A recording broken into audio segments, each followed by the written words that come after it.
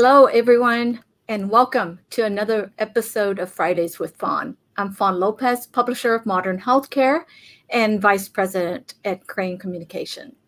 Joining me today is Dr. Tamarah Duperval-Brownlee, Chief Health Officer at Accenture.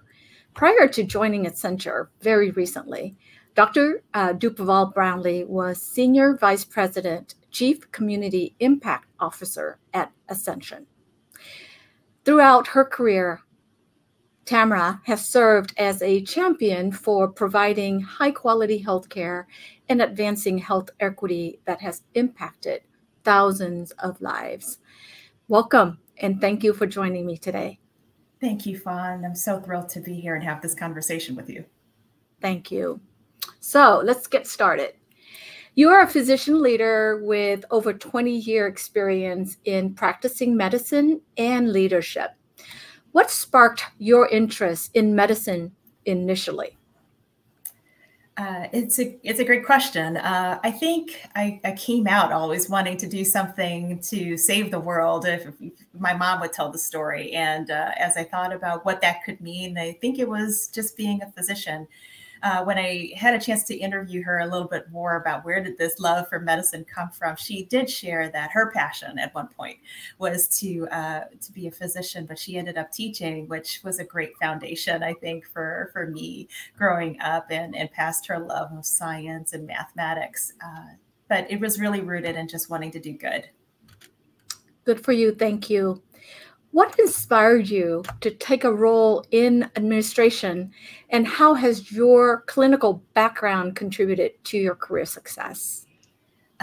Thank you. It has been, I think, an evolving journey to have a career as a practicing clinician and then also as a leader. I feel like my journey is a little unusual because almost as soon as I'd started my journey as an attending physician and finishing my fellowship, I was catapulted, if you will, into a leadership role at my first institution. And I was somewhat of a reluctant leader. You know, I liked to do. I liked to be able to put my hands to the plow and affect outcomes and see patients.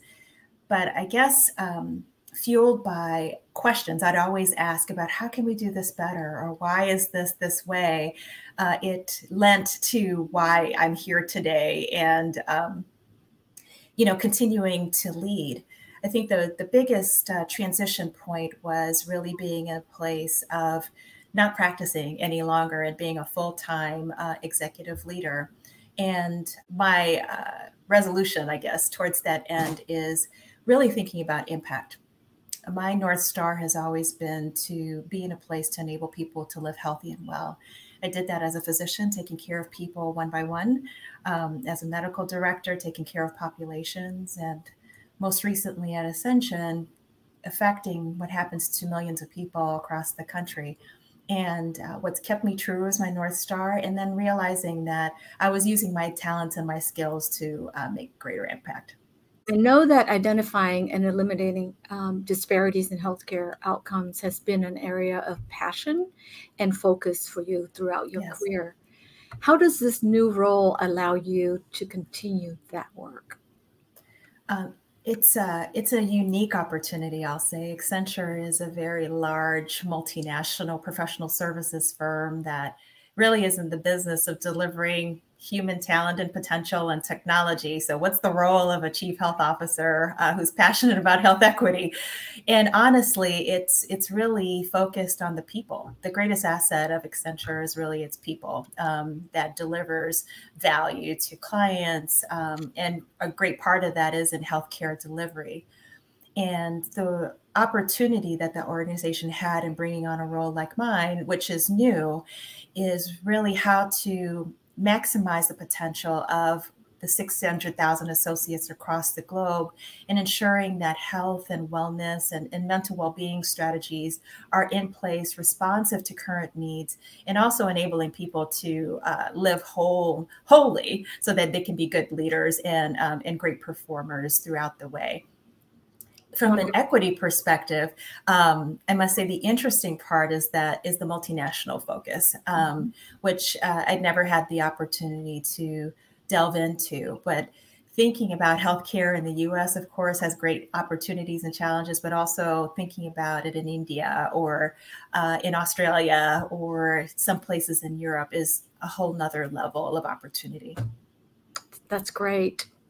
So during your tenure at Accenture, where you recently held the role of Senior Vice President and Chief Community Impact Officer, you led the organization's transformation in the Washington, D.C. area and resulted in significantly improved operating performance in just 9 months.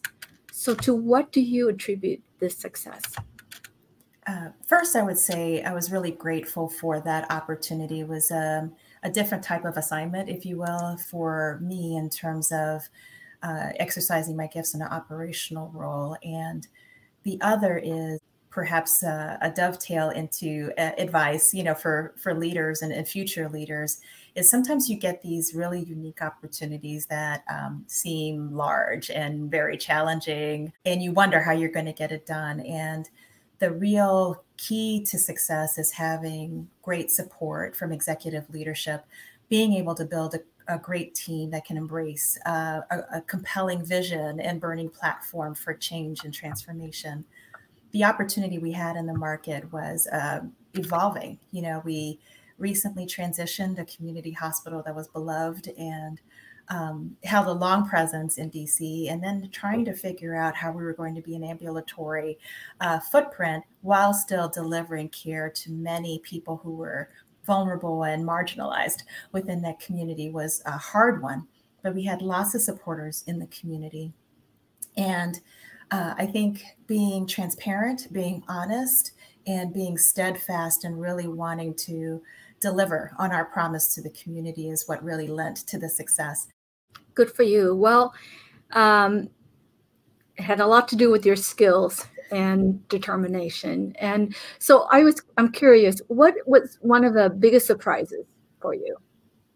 I think the biggest surprise was ultimately success, but what more so is the benefits of putting yourself in uncomfortable situations that seem daunting and challenging is actually the opportunity where change can happen, where development can happen, where growth can happen, ingenuity and creativity. And that, I feel like, was unleashed for me personally during that opportunity, as well as for my team. Ultimately, I can't help but acknowledge the tremendous support, across the organization. Matrix relationships are so important. As a matter of fact, relationships are important, period. And everything else is derivative.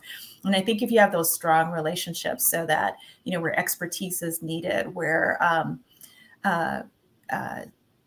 resources are needed, and you can get those based on the relationships that you've developed, then the sky is really the limit. As a matter of fact, today I was speaking to a colleague who is in the market right now and shared some really great news about a new achievement that they were able to go forward. And for me, that's the ultimate measure of success, that not only we did what we did, when I was on the ground, but even beyond, they're still realizing success. And you've had a stellar career and been very successful as a leader. And I'm just curious if there were any hurdles that you faced as a woman of color that you've had to overcome to get to where you are today. And what were they, and how did you overcome them? That's a very great question. And I think that's one that's important to answer, and we should continue to have dialogue about. As I've reflected in particular over the past 7 years of my career, I would say hurdles that I had to overcome were largely internal. And in part, I think it is learning to operate within environments that aren't used to my background, my skill set, my point of view, and how to come in with courage, encouraging an inclusive mindset, and not being daunted by detractors. Yeah. Ultimately, skills do win, relationships do help. And when you're able to find the early supporters and get those early wins, those amplify, I think, your potential so much more. So for me, it was really allowing myself permission to grow, thrive and kind of get over myself. It's given me certainly momentum to come into an organization now, like Accenture, where I don't have a lot of peers, in the physician space, for example, but really leaning on what I've learned to be courageous, to be bold, to be brave, and help the organization achieve its goals. Thank you for sharing that. I'm sure that your comments are very helpful to the audience, because we can all relate to that. Yeah.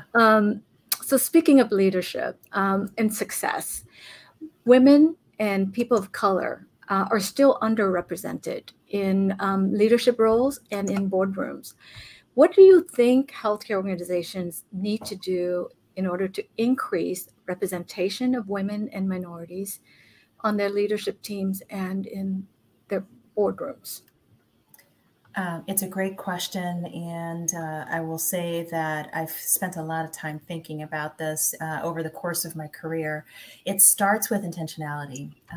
So as organizations are moving forward, especially today in 2021, where we know, for example, the demographics of our entire country, is leading to one that's more diverse than ever before in many parts of the country, our need to be able to respond in a culturally humble way, and to have leadership that brings in diversity of thought in addition to diversity of background and culture is imperative.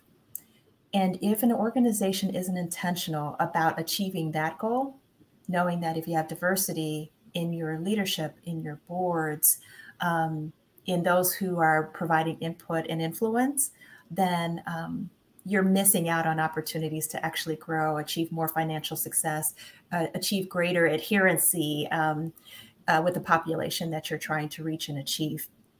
So with that, organizations first need to make sure that it's a strategic priority that's endorsed from the very top, and I mean from the board, the existing board in the leadership of the organization, and making a firm commitment that in a measured amount of time, that the areas for improvement in inviting diverse thought, diverse cultures, diverse backgrounds are measurable, and that there are very specific tactics to be able to get there. I'll speak to what our CEO, Julie Sweet, has done in recent years. In her short time on the ground in 2 years, she was very bold in making a pronouncement of the intention of having an inclusive leadership team throughout the organization, and setting very public goals about percentage of women in leadership, for example, to be 50% by 2025, increasing the cultural diversity of the leadership team from the highest levels on down, and empowering teams to really work on doing that. So it means how they recruit, looking at their standards and measures of requirements, qualifications to come to the organization, being more inclusive, and really having performance evaluation, of leaders based on how well they do on those targets. It may seem controversial, and may almost scream a bit of quotas, from back in, a few decades ago that we had, but it's really much more than that. Honestly, if there isn't a move to be intentional about increasing numbers and inviting that diversity, then you won't do it. It's a wish otherwise, and you won't get there. So that I think that's the headline for me, and what I've learned that actually works is have intention, set goals, and be very creative and innovative about the tactics and strategies that you're using to bring diverse thought into the organization. What a great piece of advice. And again, all of that's important, but also making it public, right? Being transparent about the goals so that you're held accountable. Absolutely. I'm so excited about this time that we're in the U.S. and in healthcare organizations to make this happen. There still is a lot of work to do, so I hope we don't take our foot off the gas towards that end. But I am very excited and very encouraged by the direction that we're going. As am I. So thank you to Accenture for its commitment. Indeed. So what would be your advice then for women and people of color who are preparing for their next step into an executive position? What did you do that you feel really prepared you for your career and your success in leadership? Some things I think are somewhat rote, or obvious. Work hard, and always show up well. Make sure that you are fully aware that when you're in spaces, you're representing not only yourself, but others, who came before you and potentially those who come after you. So having technical competence, having high emotional intelligence, and a strong ability to execute are really key in order to make the next leap and the next move. Some of the things that we don't talk enough about, however, is especially women will go ahead and will work very hard, but don't take the active steps of promotion. Yeah. And it's different from bragging. It really is being able to share and articulate where your strengths are, how you've contributed to the organization to move towards its goals.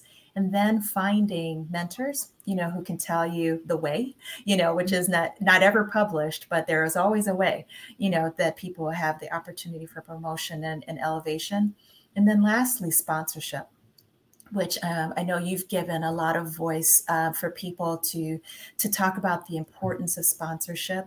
And by saying it for a future leader, it may seem almost unattainable, because in a way you need to be noticed to attract a sponsor. So by saying it out loud is to say, for those who are listening, who have the potential to be sponsors, always keep your eyes open for high potentials, for talent that's around you, and the ability to develop. For those that are looking to be future leaders, when those sponsors find you, respond, so yeah. It means that they will extend, the stretch assignments, sometimes those big, hairy goals that nobody seems to think is going to work, but it's an opportunity for people to see where you are. And maybe it won't work. I'm just going to be transparent about it. Sometimes these assignments are a bit daunting and may not get to the outcome that everybody hopes, but it gives an opportunity for people to see who you are. Be confident in that. You're there for a reason. So take space at the table and execute. And I think those are the real things. The last thing I'll say is that everything in balance. And I learned this from a very dear mentor of mine, as I know is a friend of modern healthcare, Dr. Patricia Maryland, who served as an executive leader within Accenture. She was so important for me at Accenture. She served as a sponsor. She extended those stretch assignments for me. But she also was, I think, gracious enough to remind me that do what you can when you can, but I'll take care of yourself at the same time. So, by her modeling wellness, both her physical and her spiritual and mental wellness, was so important, for me to realize that I don't need to sacrifice my well-being, in order to accomplish, the next thing or the next advancement going forward. Well, you just gave me a great segue into my next question, yes. Which is about taking care of your mental and emotional health. And so the past 19 months have been extremely difficult for all of us. So how have you been able to take care of yourself, your mental health, your physical health? And what do you do to relax and refresh?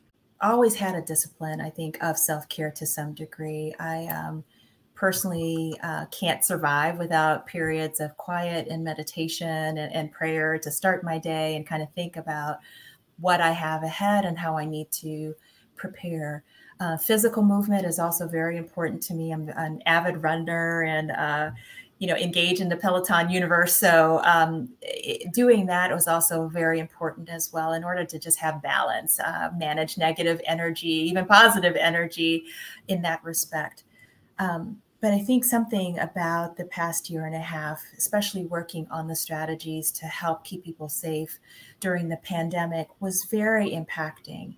And I realized that it was protective and restorative to allow myself to have space to say, I'm not okay today. Especially, and I don't want to forget this, even the gross injustices socially that we saw during the past year as well. to allow the time to reflect, to perhaps decline a meeting or two that wasn't mission critical, and think, have therapy, to be perfectly frank, and get through and process the different emotions that were happening at the time and how I wanted to show up and respond. In that way, it's so interesting. And while I would never hope we ever have the time that we had last year ever again, I do believe in giving thanks in all things. And my gratitude for last year is health and safety and strength.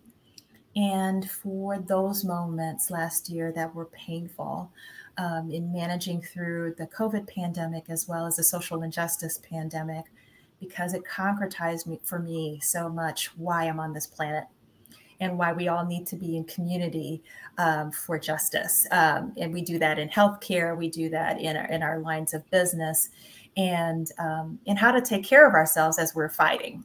Yep. So that is my formula. Thank you for such great advice. And yes, giving yourself the permission, grace to say no, to give yourself the space and the time to reflect. It's so important. And I too am always struggle with balancing that. Mm-hmm. So thank you so much for the time that you spent with us. Do you have any closing comments or advice for women looking for a career in healthcare, in medicine? Sure. I'd be remiss if I didn't leave people with just an encouragement that you are enough and you are deserving of the seat that you have. I would always say to keep in mind and front and center your why, why you feel like you're here, the strengths that you have, and amplify those, and don't focus on the weaknesses. Surely sharpen your skills. If there are areas of opportunity, work on those. But you will leverage more by focusing on your strengths and advance and make impact than you will focusing on weaknesses. Also, go to the place where you have value. Yeah. If there's anything that we've learned over the past few years is that we often tolerate so much, because we feel like we have no other option. But when you are in a place where you're valued for your talents and your skills, it's transformative. So if you're not finding that when you are, make some decisions. Do you need to improve or optimize, or is it time to move on? That's great. Yes. Well, I wish we have more time together, because you have such calming influence. I could talk to you for hours. And thank you for sharing your story, your time with us today. It has just been an absolute pleasure and an honor to speak with you today, Tamarah. And thank you to everyone for watching. And as always, I look forward to seeing you on the next episode of Fridays with Fawn. Thank you.